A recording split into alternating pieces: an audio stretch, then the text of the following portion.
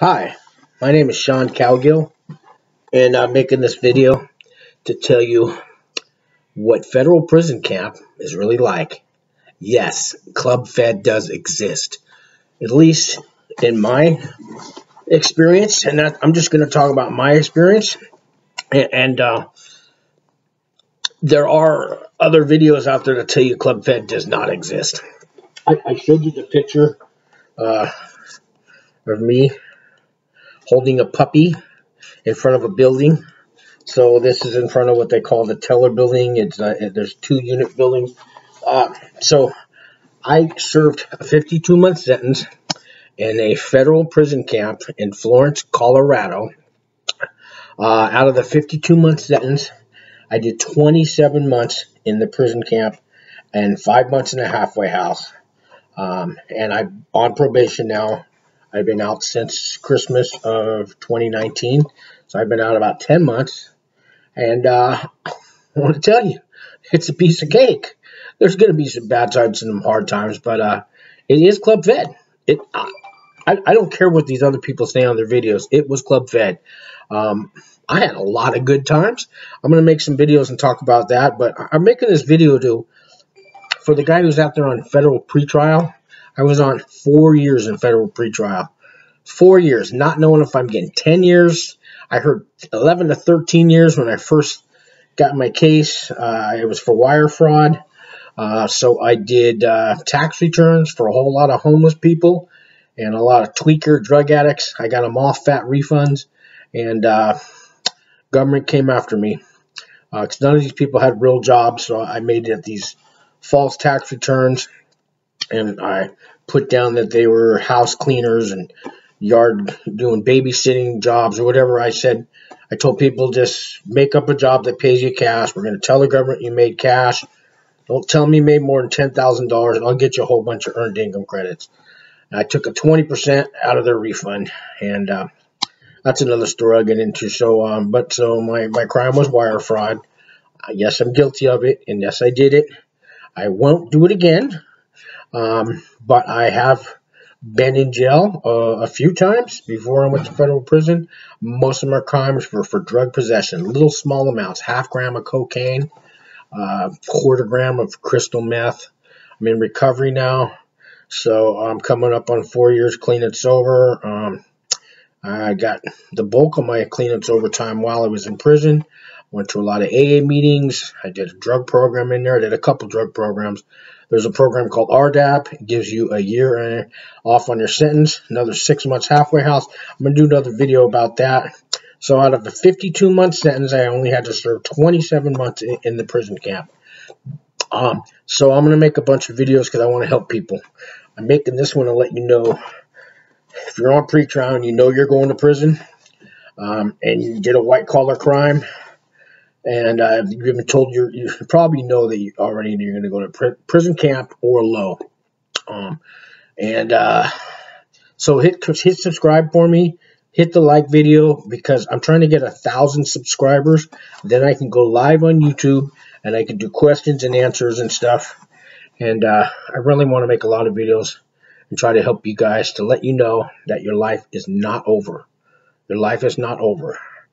You may have to go to prison for 5 years or 8 years, 10 years. If you're a white-collar criminal like I was, you might get 2 years. You might get probation. All these questions are probably running through your mind. Everybody wants probation. The feds don't play. If you've been indicted, there's a 99.4% chance you're going to federal prison.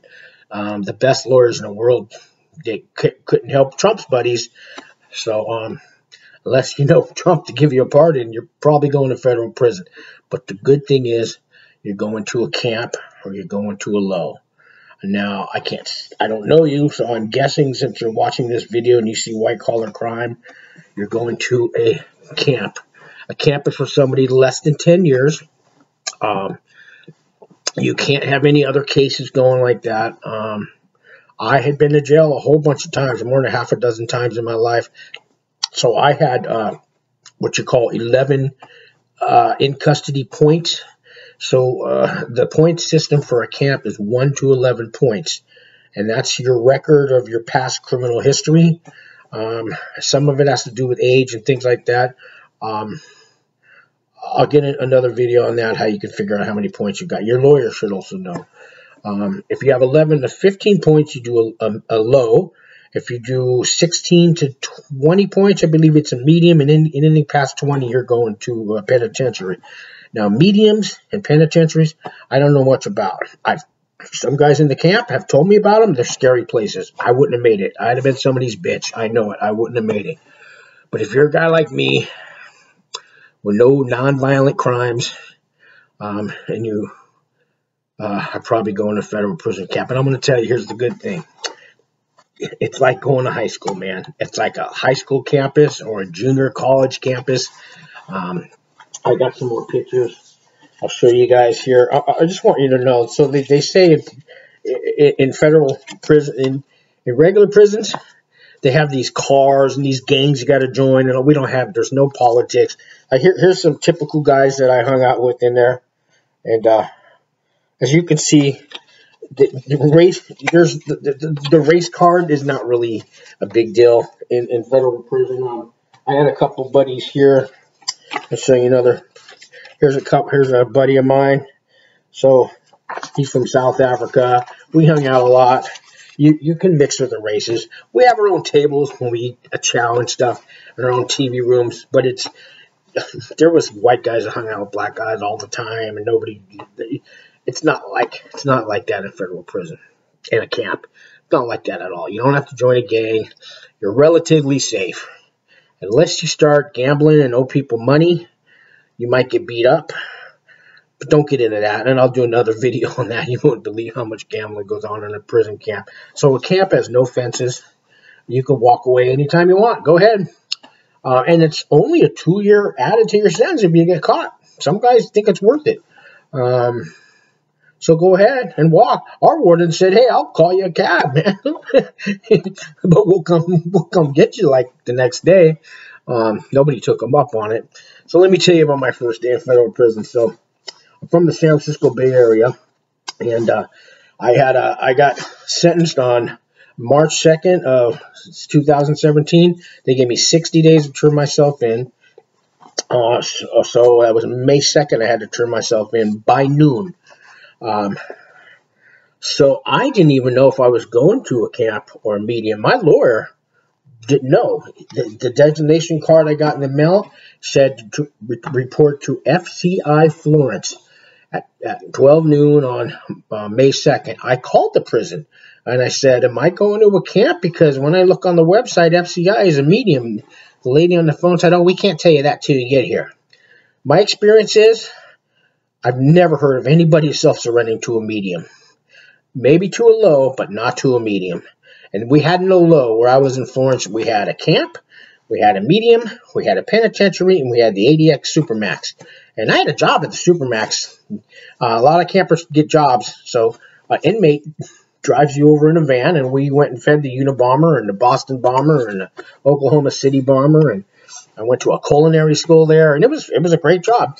Tell you that in another video. Let me tell you about my first day. So I had a friend who lives in Colorado Springs. Maybe it's an hour drive from the prison. So I stayed with him a couple days before I had to turn myself in. And the morning that I had to turn myself in, a friend of mine, Walt Pavlo, he's one of those prison consultant guys. I never hired him because I didn't have any money. Walt gave me a lot of help and a lot of advice. He also put $100 on my books every month that I was in prison because I didn't have money going in. So that's why I'm not trying to charge anybody for any help, but I do want to leave my phone number at the end of this video. If you want to call me, you want some help and somebody to talk to, let you know it's going to be all right. I want to be able to help you. So real quick, I want to just finish up this video and then get into a part 2 and a part 3. So my friend drops me off at we didn't get to drive into the prison. There's a little guard tower, not a guard tower, a guard gate, with the thing that goes up, but a guard booth right on the side of the road. So we pull up, and I say, "I'm here to turn myself in. I got to self-surrender." I got there about 10:30 in the morning. I didn't have to be there till 12. But Walt told me if you go in early, they'll process you quicker, and you can get in there, because sometimes if you show up too late, they're going to put you in the hole for a couple days. So I didn't want to do anything like that. So, and he goes, besides, when you get out, you're going to leave at 6 in the morning. I know that's a couple years away, but so I took his advice. I showed up at 10:30 in the morning. So they told me just to wait next to the side of the road. They didn't handcuff me or nothing like that. I said my goodbyes to my friend and his wife and hugs and all that stuff, and they drove off. And I'm standing there, and I'm waiting about 10 minutes, and here comes a little white Toyota pickup truck with a lady driving it, and she's not in a uniform or anything. She had some kind of polo shirt. It said, you know, some government little logo thing on it, but it was casual dressed. And she pulls up, and she goes, "Are you Sean?" And I go, "Yeah." She goes, "Well, get in." I go, "Get in?" She goes, "Yeah, get in. I'm going to take you here, check you in." So I get in the truck, and I go, "Should I put my seatbelt?" "Don't worry about your seatbelt. We're just going right up here." So she drives up, and I look at her, and I go, she goes, "What's the matter?" I go, "Well, you're awful nice to me." She goes, "Yeah, welcome to camp." I go, "Oh, I'm going to the camp." She goes, "Yeah, what do you think you're going to?" I go, "Well, they didn't tell me." She goes, "They didn't tell you. You're going to a camp. Nobody goes to the medium that checks in like that." So we pull up in this parking lot, and we walk over, and she goes, "Let me get my keys out." And she opens up her office door, and she goes, "Just have a seat on the bench here, and somebody's going to bring you some paperwork, and we're going to get you changed out, and everything's all right." She goes, "Welcome to Florence." So I'm tripping. And here comes the inmate, and he's got a clipboard with some paperwork, and he goes, "Hey, how you doing? My name's, I forget what his name was." And he shakes my hand, and he's a black guy, and he reaches to shake my hand, and he goes, "Yeah, man, you can shake my hand here. This is a camp." So right now, he knew that the black-white thing, I didn't know what I was getting myself into. And he goes, "Man, you got to fill all of this paperwork." And he goes, "Are you hungry?" And I go, "Nah." He goes, "Let me get you lunch." So he comes back with a bag lunch. It's not a bologna sandwich. It's cold cuts. You know, like you get at Subway? It's got the 3 kinds of meat, like the cotto salami and turkey and maybe a little bologna with a slice of cheese, some white bread, a little mustard mayonnaise packets, a pack of potato chips, an apple, celery stick, and a carrot, and a milk. And he goes, "And that's our typical lunch here." I go, "Really? No bologna sandwiches?" They had them the next year, but for that year, there was no bologna sandwiches. And I ate the lunch. It wasn't bad. And then one of the CEOs comes, and he goes, "Hey, come with me in this room. I'm going to change you out until get rid of your street clothes." So we go in this room, and he's a young guy, and he's got a crew cut, and he's kind of looks like cops I see in jail. And this guy kind of intimidated me a little. And he goes, "What, are you nervous?" And I go, "Well, it's my first time in prison." He goes, "Man, don't worry, man. This is a camp, man. Don't sweat it." He goes, "I need you to take off all your clothes." He goes, "Do you know the drill? You got to lean over and cough and spread your cheeks." And I go, "Yeah." So I take off my clothes and stuff. And he goes, "Those shoes you got there," he goes, "You can bring those in the camp." He goes, they were just some cheap, like, Payless shoe stores type shoes. There was no brand name on it. He goes, "Yeah, you can bring those in there." And he grabs them, and he just kind of kung like that, and he gives them to me. I could have had drugs stuffed. I could have had anything in there. I didn't know you could keep your shoes. I had a piece of paper with all my friends and families with their address and their names and everything on it, because I didn't know whether, if I could remember. Anyways, I brought that in there, but I'd also mailed myself a letter 2 days before with my friends and family's information on a piece of paper, because you can't bring much in there. You can't bring, really, you can bring that piece of paper, and that's about it. You can bring a wedding ring if it's under $100. You can bring eyeglasses, but they can't be really expensive glasses. And I guess you can bring your shoes. They got to be cheap shoes. So they changed me out into these gray sweatpant things and a gray T-shirt, and I had my own shoes on. And then I had to see a psychiatrist. Make sure you're not crazy. You're not going to hurt anybody. You're not going to hurt yourself. Then you see a doctor. You have a quick physical. And then everything's good to go. And they said, "Okay, so now we're going to give you a little tour of this building here, and we're going to get you going." So they gave me a little tour of this little it's a medical facility. I looked, there's dental chairs in there. There's a couple medical offices. Looks like a little mini hospital. And then we go down this hall, and there's like these administration offices, people in there typing on their computers. Then we get to this big room, and it's another set of doors with what this later to be called the bubble, this glass with these 2 officers behind it. And then he shows me this one room that's got a big day room inside of it. He goes, "That's the RDAP class in there. Right now they're playing games." I look in there, and these guys are juggling. They got the Jenga things with the and there was another game, Mousetrap. Remember the ball that goes down? I looked in there, and they were playing all these different games. I come to find out RDAP plays a game an hour a day. They play different kinds of things. That's another video I'll do about RDAP. RDAP was a lot of fun, and you get a year off. And I'll tell you how to get that. But you had to be a drug addict or an alcoholic to get into RDAP. And you had to be that before you got busted, not after. But anyways, I'll tell you about how to get in that. So now he tells me, now you got to take. Then they give me the blanket, the pillow. Took me over to a laundry room. That's where they gave me a blanket, pillow. They changed me out again until you're greens. Apparently, I got there early enough where they changed me out into my greens. Those gray sweatpants is what they give the newbies, and that's how everybody knows you're new. I got there so early, they gave me the regular clothes. And so now I got my arm full with my blanket and my towel, and, they give me some toothpaste and soap and stuff like that. And they point me down the yard. There's 2 different buildings in RDAP, and they look like this. In the back here, so this is Teller Building. We got Pikes Peak Mountain in the background. This is in Colorado, southern Colorado. It was a beautiful, beautiful place to do your prison time. The reason I have the puppy is because they have a dog program in there. A lot of people train dogs, these service dogs, and that's another program.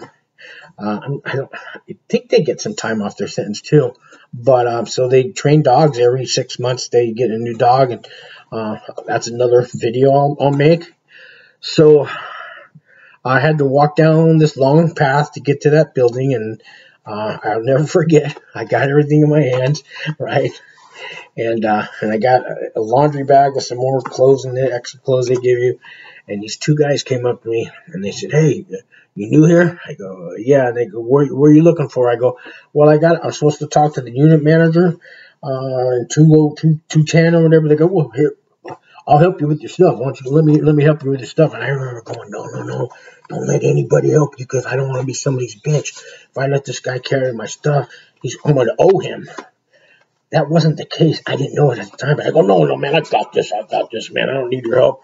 And I was trying to be hard. I didn't know everybody's in there is nice guys, man. Boy, I'm going to have to make a part 2 of this video, because now I can laugh at it, but man, I had nothing to be afraid of. Damn. Shit. So I make my way to the building, and the unit manager's office, the counselor's office is upstairs. So I find my way up to her door, and it's a lady.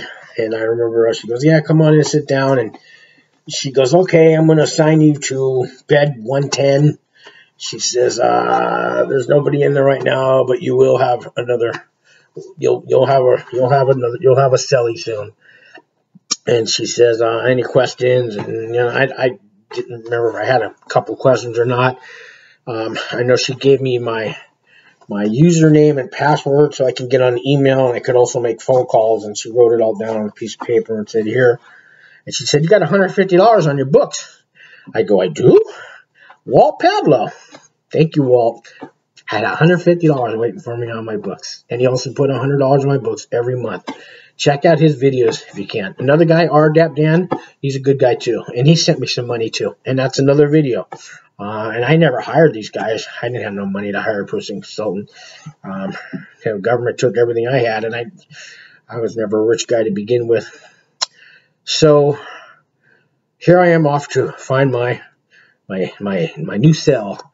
And so I come out, and there's a couple different TV rooms.